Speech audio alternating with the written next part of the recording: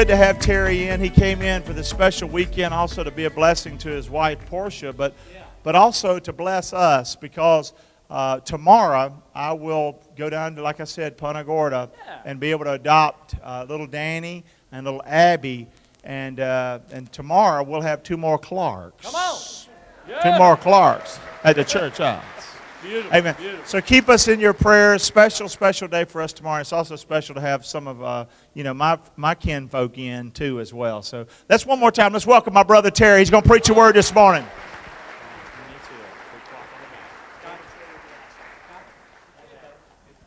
Hey, good morning, Fellowship Church. Good morning. Wow. Unbelievable. I've got the best seat in the house. I have the most beautiful view. You can't imagine how I feel standing here looking at you. I've got the best seat in the house. Praise the Lord. Praise the Lord. I look at Fellowship Church. It is amazing. Amazing. Every time I come, my battery just almost burst. I just about burst. I come down here and get charged up. I feel like I'm at home. When I come here, I feel like I'm at home. Hey, guess who came with me? I've told y'all for almost 2.5 years I didn't bring my white Porsche. Guess what? She's here today. Her name is Portia, okay? And I brought my white Porsche. And Portia, you're going to tell the folk, you're going to stand right here with me, and you're going to tell the folk what's been going on in your life. And just a brief, you're not going to preach. This is going to be just a brief little testimony in the help of your mom, your dad, and with you. And I think, do y'all want to hear that while she hasn't been here? I think that's good. I think that's good. So you come on right here. Come on. She's going to beat my tail after the service. I ain't going to be worth a dime. You're going to stand right there. Okay. This is my bride, Portia.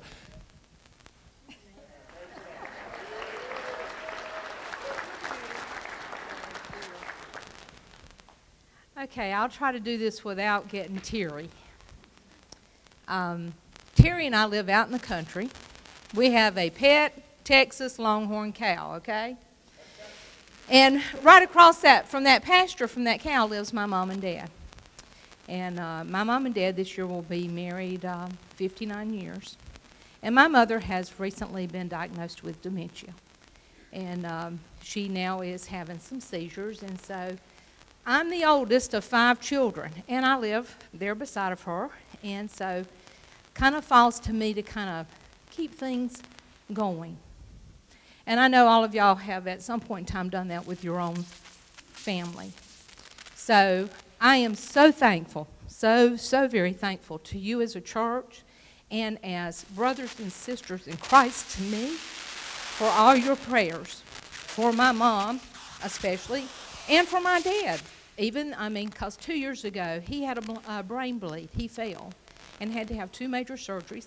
I got down here and had to turn around and drive all the way back home that night. So I didn't get to see any of you. And since that time, I've not been able to come back. I ended up with knee surgery, and I think the Lord decided he was going to slow me down a little bit, and I ended up with blood clots.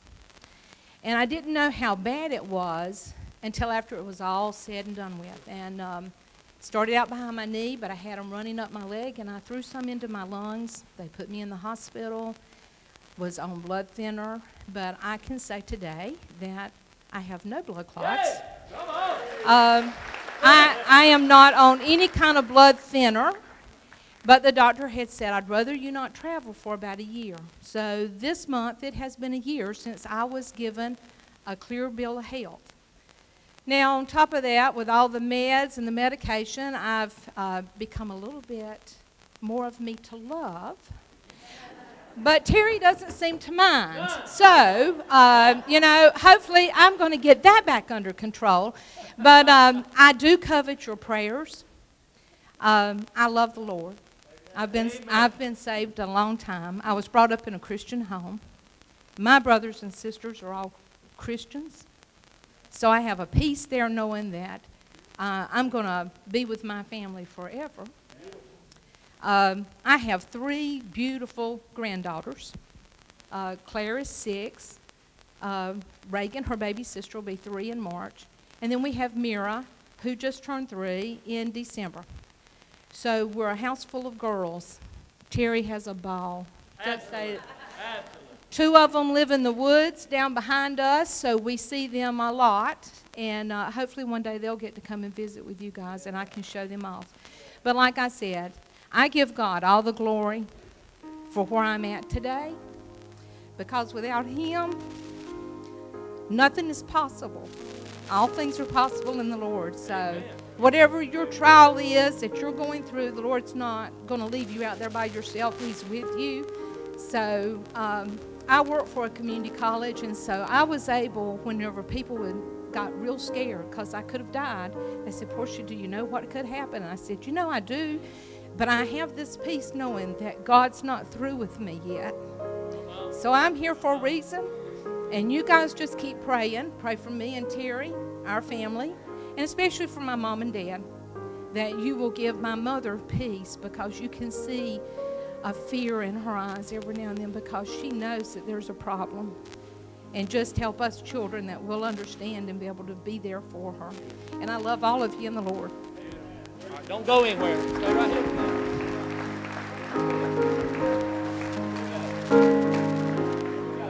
There is coming a day when no heartache shall come, no more clouds in the sky, and no more tears to dim the eyes.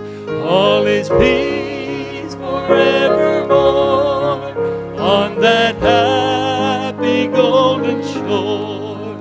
What a day, glorious day that will be. Come on! I want to hear you. Come on!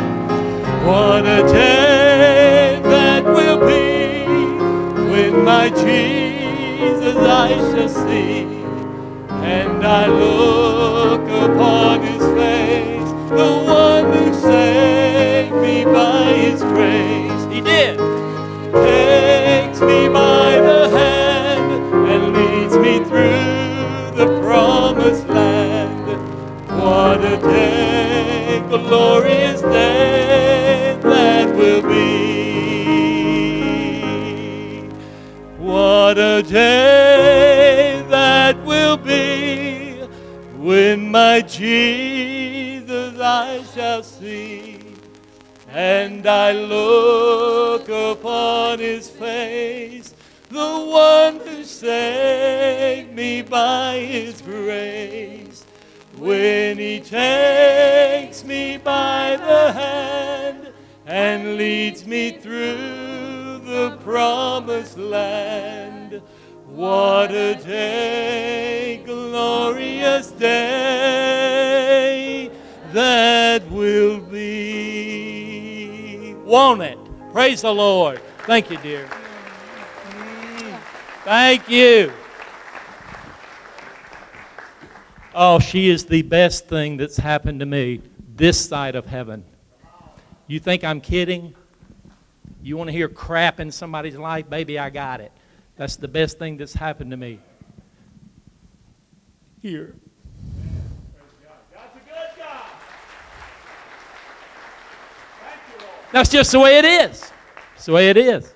The Bible says, men, love your wives. So when I'm loving her, guess who I'm honoring? Guess who I'm honoring? The Lord Himself. Beautiful. Well, I've got kind of a nutty, I don't know, it's goofy. I've got kind of a nutty little message I want to talk about today called Outnumbered. What does that mean? Outnumbered. Goofy. And really going to be some familiar scripture that you already know. But I want to look at it maybe a little bit different, a little different angle. Now, Portia and I, we were blessed to have all the kids where we were in church. as youth directors. We had them for 8 years. And, oh my gosh. The thing about working with young people, if you're not really careful, you wind up falling in love with them. We had all the teens. And it wasn't just at church. If they had recitals, they had ball games, they had whatever. They became our life. They became our kids. That's what we did. So if I talk to you in such simple demeanor that you say, well, I'm not a child, I'm guilty. That's just how I talk. Okay? That's what I'm used to, talking to kids. Okay? So that's where we are. Going to talk about outnumbered.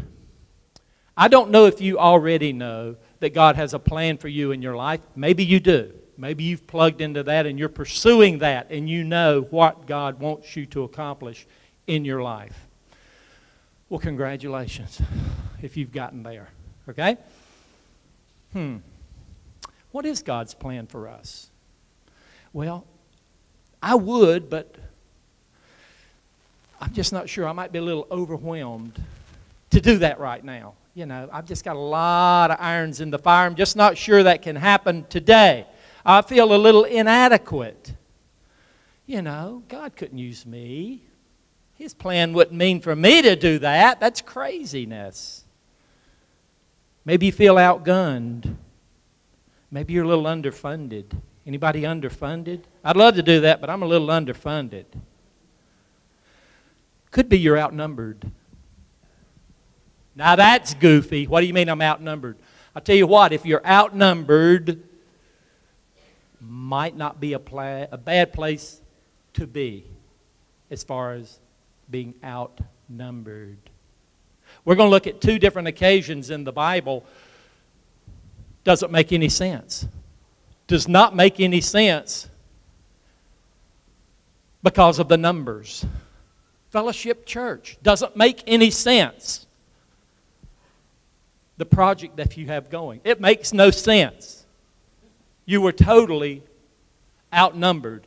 And I'm not really saying to the point of opposition. Just so many hurdles to cross. So many things happening from without and from within in Fellowship Church. Absolutely outnumbered. You shouldn't exist. Most churches fail what? First 7 years? They're gone. They're out. They're history. Look at y'all. You're thriving. You're growing. You're booming. You're banging. And I'm not talking about the building. My neck is almost worn out from people that came in here and just loved on me. Thank you for that. I think that we need to come to church where we can come and just feel like, you know, this person cares about me. They care that, you know, that I have needs and that it's not easy for me to be here. I think that's a good thing to love on them. Say, I just love you. What's wrong with that? It's what Jesus did. I think that's a beautiful thing. Should love each other. Because Jesus gave us a new commandment. 10 wasn't enough. He put that 11th on there, that we would love one another as He loves us. I think that's a pretty good commandment. Pretty good commandment there. Joshua 1:8. Here's the road that we're going to walk down that I didn't even really think about. I'm glad my wife's with me today. Feels normal now that she's here. Praise the Lord for that. God tells Joshua in Joshua 1:8. Look at this. Joshua 1:8. And we're talking about if you're outnumbered. But listen to this. This book of the law shall not depart out of thy mouth, but thou shalt meditate therein day and night, that thou mayest observe to do according to all that's written therein. For then thou shalt make thy way prosperous, and thou shalt have what? Good success. Y'all shalt have what? Good success. What do you mean I should have good success? Is not all success good? If you're successful, is that not good? No, it ain't. If you think in your noggin a minute, well, if there's good success, there's got to be bad success. Is there bad success? Without a doubt. I mean, you could be the most profitable drug dealer on the west coast of Florida. You could. You could be living in the finest prison in the country. There is bad success. All right? I'm just telling you that. But we're going to focus on good success. But when I do what I do for the Lord and His plan for me, I want to have good success. What do I need to do to get the good success out of what He wants me to do if you're here at Fellowship or if you're somewhere else in God's family? What do I need? What are my bullets that I need to follow to have good success? Because we know there's bad success. Oh, I know. I'll prepare myself. Nothing wrong with preparation. Nothing wrong with preparing yourself. That may not be all there is to it. Okay? You can be very well prepared and lose. You can be overly prepared. Well, you can be overly prepared in a church service and absolutely squash the Spirit. Not allow any freedom of the Spirit to move. I mean, it happens. But I want to look at how do we equip ourselves to ensure good success. We want to have a list of stuff really to help make sure that we're successful in a good way. And we're going to look at a story that you know very well. We're going to look at Goliath of Gath. Guess how tall this guy was?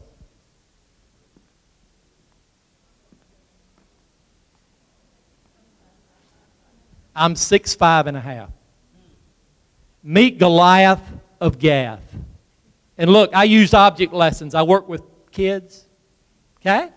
Can anybody see how big or tall Goliath of Gath is? That's 9 feet 3 inches. That's how tall he is. That would be like me and little Abigail going one-on-one. I mean, little Danny, not Abigail, Danny, going one-on-one. I'd beat her fanny. I absolutely would. But you look at this guy. Number one, look at him. Look at his stature. Now, he's going to prepare himself. This guy is a seasoned veteran of war. This guy is a merc.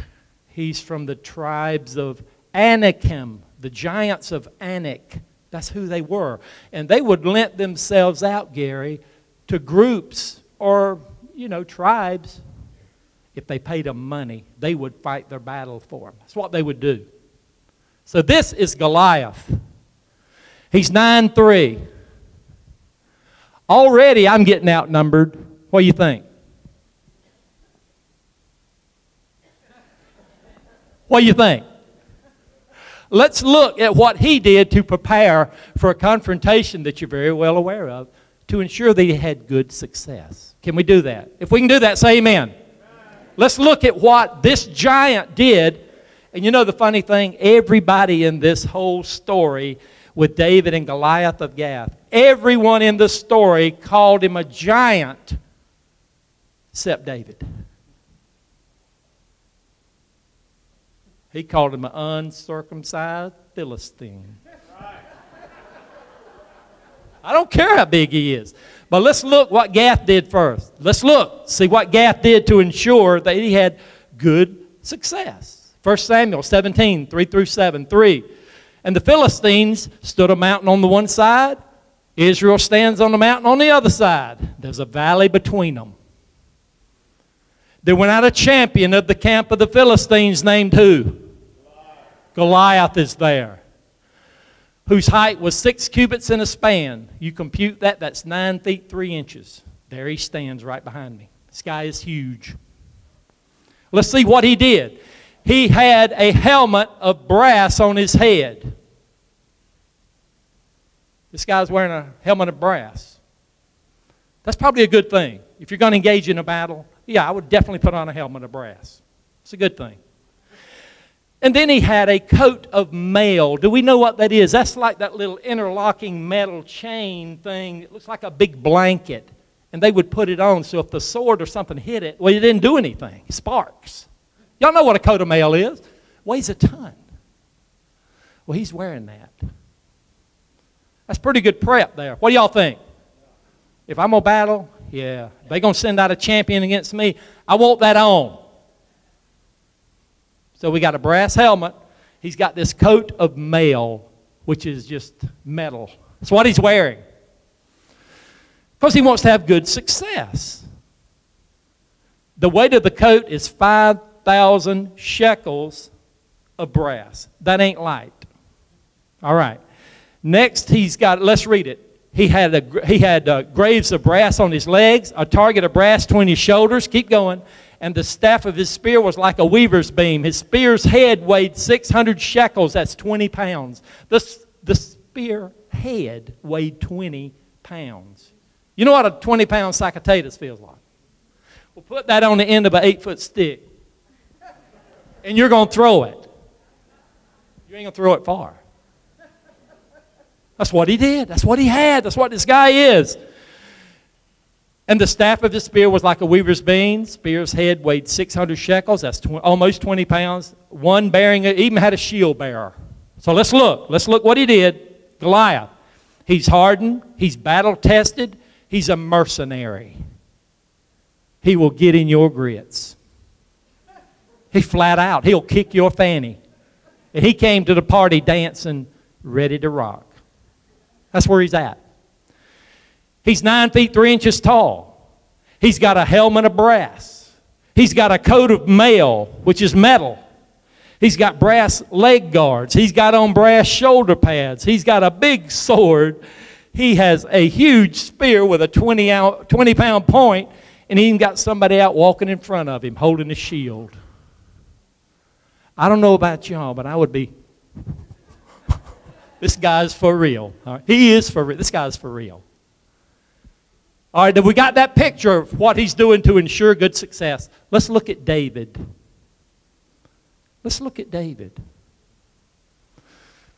They couldn't get a champion to go out and face this behemoth.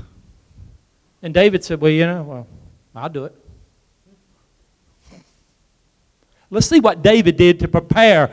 Oh, I love that. Let's look what David did to prepare against this guy. I hadn't even seen that. That's great. 1 Samuel 17. We're going to read it. 1 Samuel 17, 34. And David says to Saul, thy servant kept your sheep. I'm a servant. I'm a sheep keeper. And there came a lion one time and a bear and took a lamb. I went out after him. I killed him. Got the lamb out of the mouth. And when he arose against me, I caught him by his beard and smote him and slew him. Thy servant slew both the lion and the bear. And this uncircumcised Philistine is going to be just like the lion and the bear, seeing he's defied the armies of the living God. Wow, that's key there. That's key. Then David said to the Philistine, you come to me with a sword and with a what? And with a what? But I come to thee in the name of the Lord of hosts, the God of the armies of Israel, whom you have defied. And all this assembly is going to know on this day that the Lord doesn't say with a sword and a spear, for the battle is who? The battle is who? How many of y'all want to tangle with the Lord? Can you put on enough of that coat of mail to do that? Wow. The battle is the Lord's. He will give you to our hands. And it came to pass when the Philistine arose and came, David drew nigh to meet. And it came to pass when the Philistine arose and came and drew nigh to meet David, David did what? He ran to him. David ran to meet this guy. He ran to him. Was he so far away he couldn't tell how big he was? He ran to this guy. Are you kidding me? So we're going to run to our adversary? Or are we going to just buckle down and take whatever they want to put on us? Is that what we're going to do? Well, you know, in Ephesians 6, when we put on the whole armor of God, ain't nothing protecting the back. There's nothing there. We're going to face our enemy. That's what we're going to do. We're going to take him on. And it's going to get nasty. It's going to get ugly. But with the power of the living God, what else do we need? Let's look what David did to prepare himself in this. Goliath, hard, battle-tested merc, 9 foot 3 inches tall, helmet of brass, coat of mail, brass leg guards, brass shoulder pads, large sword, gigantic spear with a 20-pound head on it, and a shield bearer. Let's look what David brought to the dance. Let's see, right here. Well, he's not a soldier. David's not a. You're sending somebody out to fight. This guy's not a soldier. Well, what did he bring? It's got to be something huge. What did he bring? A sling. Now that's interesting. He brought a sling, and what else? He brought 5 stones. What else did he bring? Whoa, that's the kicker. Now that's the kicker. He brought 5 stones, and some people say, well, why did he bring one? Didn't he have confidence in God? Well, I've heard it said that Goliath had 4 brothers. So that's why he brought 5 stones. Not an issue. If he had brought 6, then he would have had 5 brothers. But what did he bring here on the very bottom? What is that? The Hebrew God. Yeshua? Yahweh? He brought the God of our Bible with him. Is he outnumbered? Is David outnumbered? People that ain't even close, he's outnumbered. Who won? Who won this? But I thought he was outnumbered. What if you're outnumbered? What if you're outnumbered in what you think God wants you to do? I can't do that. Be like a Gideon and telling God, I'm the smallest and the weakest. Why you want me to go do that? You cut my staff down. I'm going against 135 people of these Midianites. And you got me down to 300 people? Are you kidding me? The odds ain't looking good, God. Why do you want me to do it?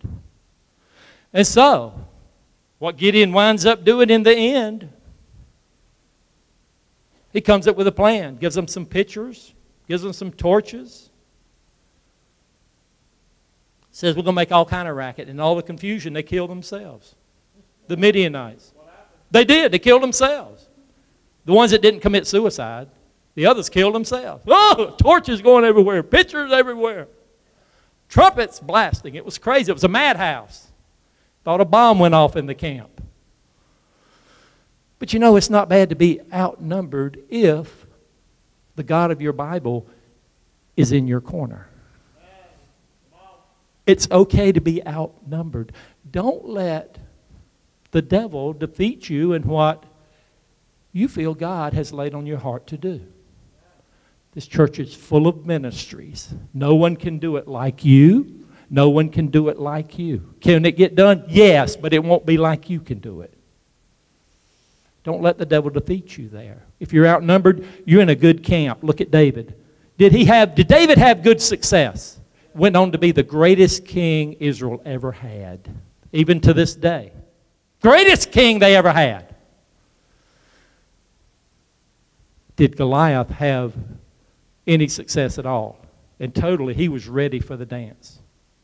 He didn't make it. We'll pray. Father, thank you for giving us what we need when we need it. Even if we're outnumbered, that's not a bad place to be. We're in good company. Because when we're outnumbered and it happens to pass, we know that you did it. And we take no credit for it. And that's where we are at Fellowship Church. We take no credit for where fellowship is today. Because we're totally outnumbered and it shouldn't even be here. That's the way it is. So we acknowledge you. We love you today. We love these which have come. And Father, it's been a blessing for me to have my wife with me today. And I know that you did that. Thank you for the good word today. And I just thank you for loving a sinner just like me. And I ask all this in Jesus' name. Amen. Thank you today. Amen. Praise the Lord. Amen.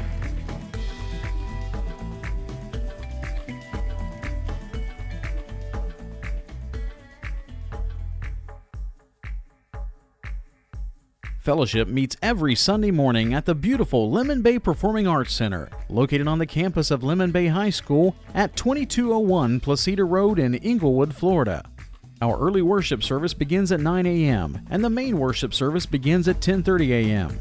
Between these two worship services, we offer gourmet coffee, fresh juices, pastries, and lots of fellowship free of charge in our hospitality center. If you're looking for a church in the Inglewood area or would like to just pay us a visit, we would love to fellowship with you. For more information, give us a call at 941-475-7447 or log on to fellowshipinglewood.com. For Pastor Gary Clark and all of us at Fellowship, God bless you.